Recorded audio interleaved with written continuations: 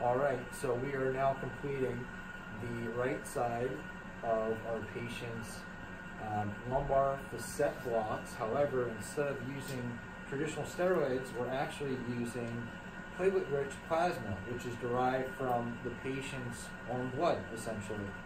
And it's a great option, to essentially get rid of a lot of inflammation and create some new tissue and growth within the joint spaces itself.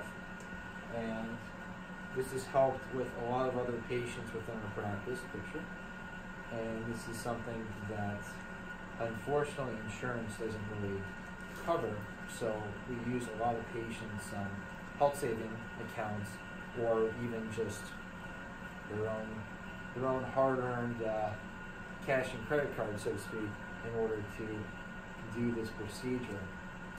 And most people, despite having to pay an okay amount of money for it, are very happy with the results thereafter. So we're just placing the last needle right now.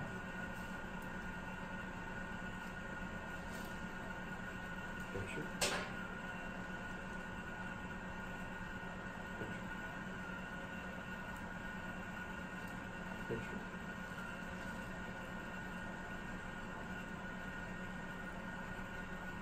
And we're just going to put a little bit of highlighting medicine or contrast material in here to just basically see if we are indeed in the actual joint spaces here.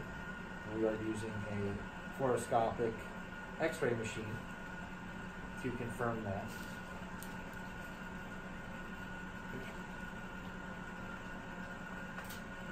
I'm just going to adjust one end here just to get a little bit of a better read.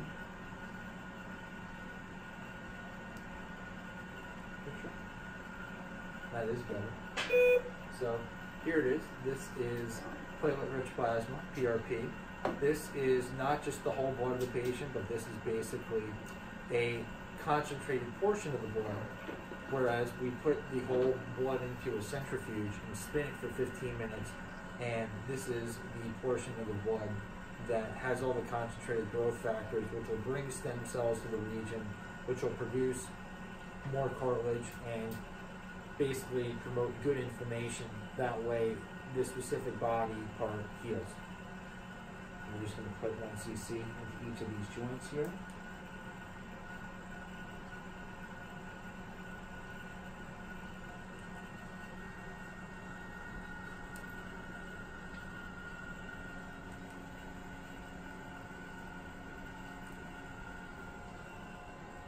And then on the way out, I have a little bit of another section of blood called platelet core plasma that does contain a good amount of growth factor in here as well, just not as much as the other, just to kind of give the needle track a little bit of something here.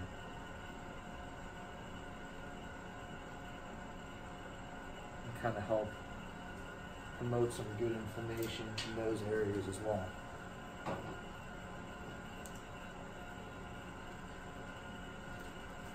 And that's it.